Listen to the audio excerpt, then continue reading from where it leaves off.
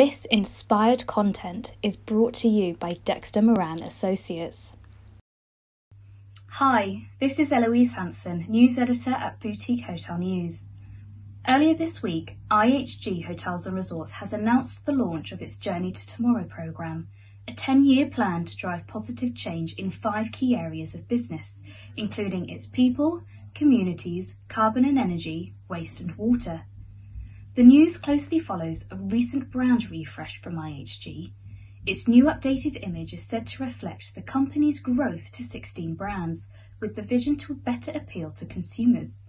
And it's clear that IHG's Journey to Tomorrow is an extension of this new identity, a strategic evolution of its values to become more closely aligned with guests and stakeholders too. Before long, ESG will underpin most business models and will emerge an industry standard. And in tune with this sentiment is a growing focus on well-being within hospitality. We have Sensei Lanai, a 4 seasons resort in Hawaii, that's introduced an augmented wellness experience for guests. The hotel has partnered with Whoop, a body performance company, to enable guests to track and record health data through a wearable strap during their stay.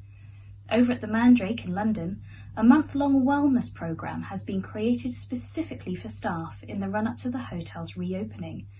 It is the emphasis on the health of a hotel's team especially, which to me speaks of true leadership qualities. I will be exploring what it takes to lead through adversity in the next Trailblazer webinar on Monday the 8th of March.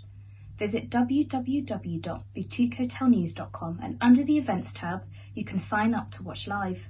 I look forward to seeing you all there.